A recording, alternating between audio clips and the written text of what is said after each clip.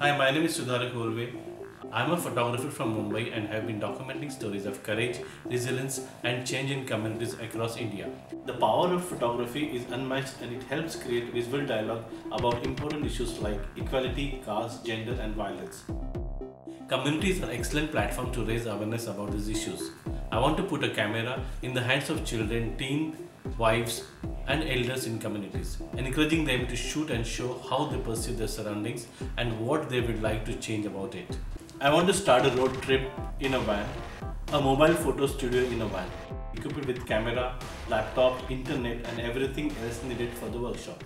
It will travel through the country, stopping in villages and towns to conduct photography workshop with the locals. The workshop will teach the participant to shoot with basic digital camera and how to best put their story across. Along with me will be a writer and a videographer to document the whole journey.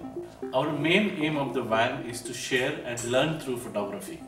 After traveling through 29 states, photos by the participation from the workshop will be curated and exhibited in galleries across the country. It will also be part of a special photo book and a video documentary about the journey.